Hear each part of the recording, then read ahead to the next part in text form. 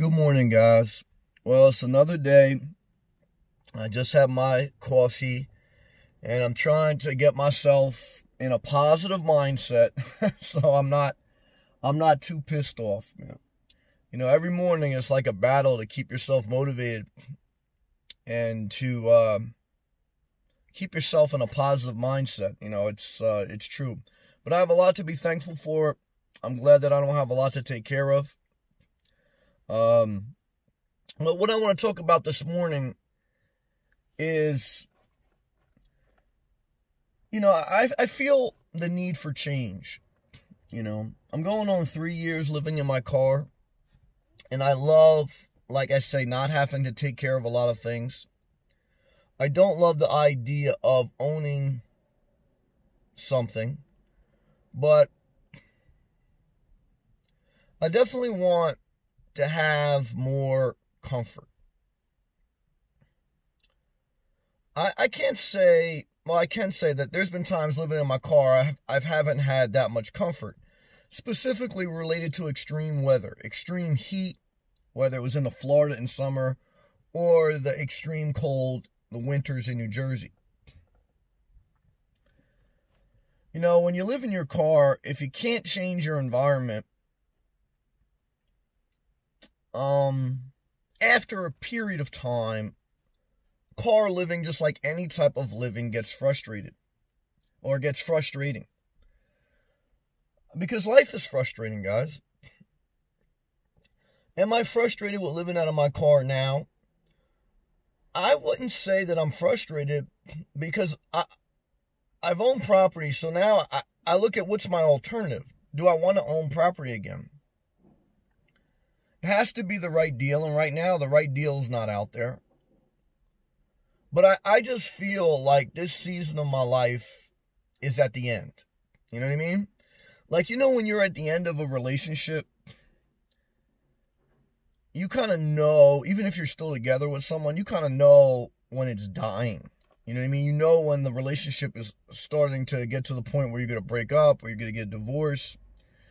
And you don't even necessarily, you're not at the point where you're blaming anymore. You're not blaming them for the breakup or divorce. You're not blaming yourself. It's just over. There's things in life that kind of run their course, and they don't necessarily have someone or something to blame. And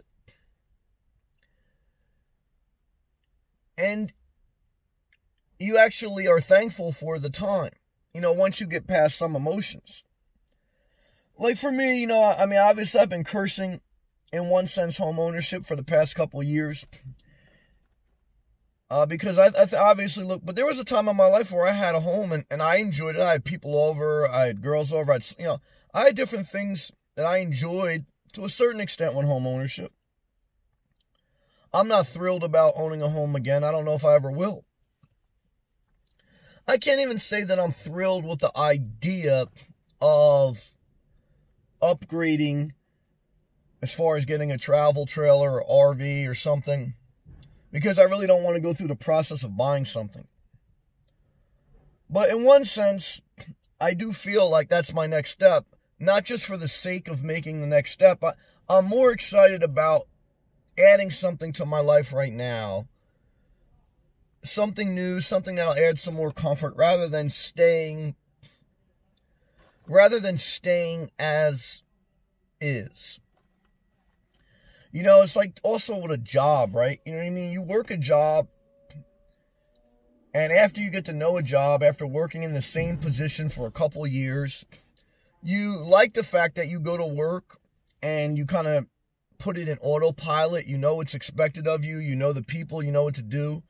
But then also it gets to a point where it kind of runs its course. And I don't want to say you want to be challenged again, because to me, I don't like that word challenge. I try to make my life easier. And when you're challenged, you're going to have to stretch yourself a little bit. But there are times where you have to stretch yourself, or you have to grow yourself. Everything runs its course, with a job, with a relationship, with a living circumstance. Has living in my car run its course? Not yet, because the opportunity hasn't presented itself. I beat myself up a little bit because along my journey, you know, there's been a couple RVs or a couple home bases that, looking back now, I said, well, maybe I should have got. Would a home base make my life easier, or RV? It would make my life have a little bit more comfort. It would add some complexity to it, you know, some more expense, some more aggravation. So I'm trying to balance it out, and that's why I didn't commit to changing my living circumstance, because, like I always tell you, like, if you get out of a relationship, I think you should be single for a while. You know what I mean? To experience that.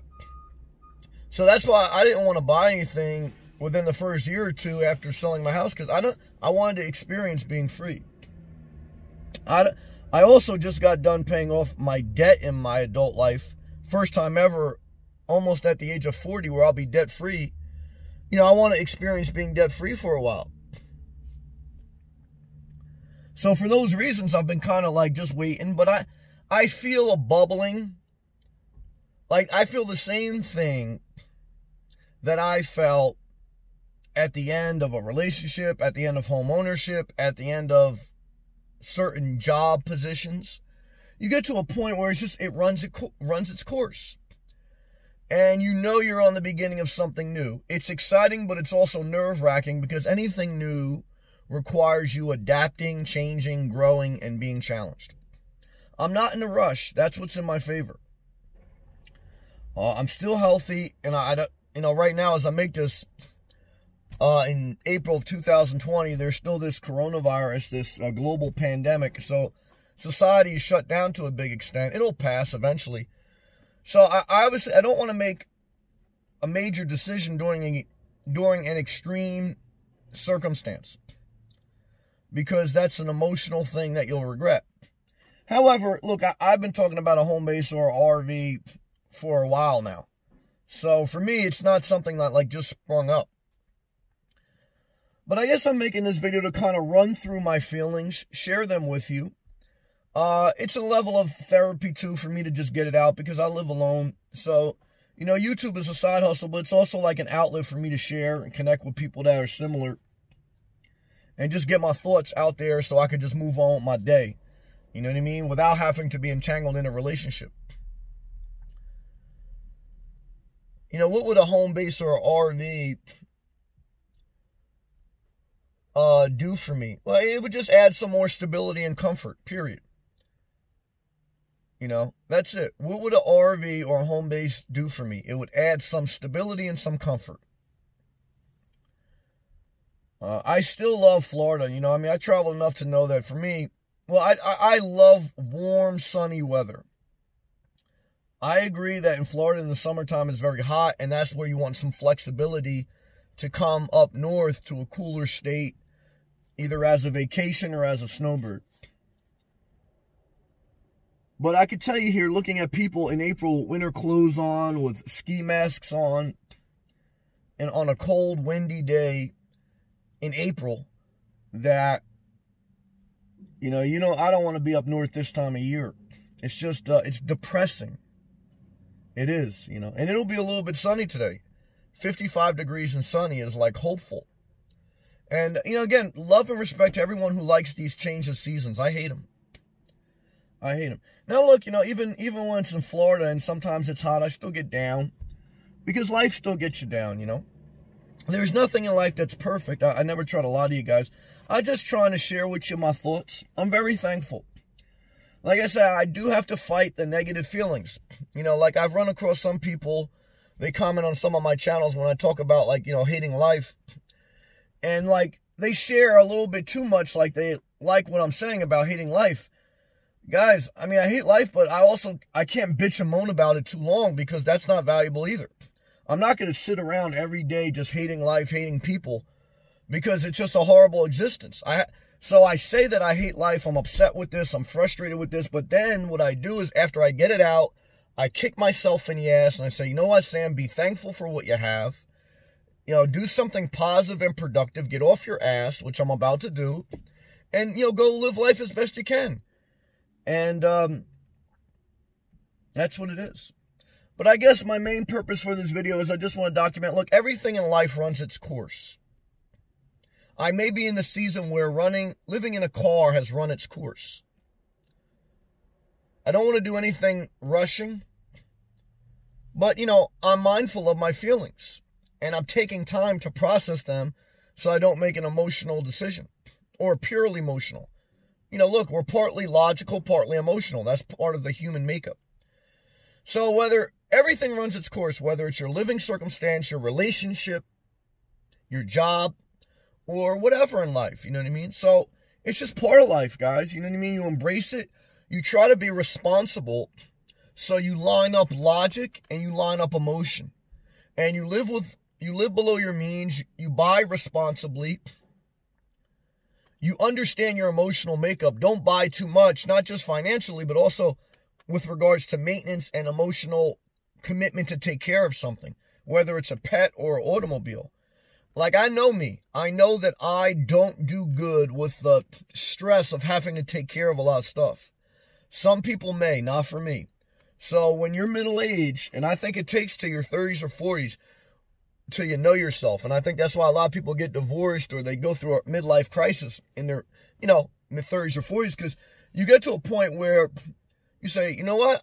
Now I really know myself. I know what I can handle, or I know what I can like and what I don't like. I know I love living simple. I know I love sunny weather. I know I don't love taking care of a lot of things, but I also know that as I progress on my very simple life, that I want to add some more comfort. I want to add some more stability in a small incremental level when the opportunity is right. And right now, I'm just like being patient for the opportunity to meet up with the timeline. And that's what I want to share in this video. If you appreciate if you would click that thumbs up, subscribe to the channel if you're not. Check out my playlist on my Patreon. I'll see you guys in the next video. I also go live every night on YouTube around 7 p.m. or 8 p.m. Eastern Standard Time in the U.S. Join the live chat. I'll read each and every comment. Leave a comment below. See you in the next one.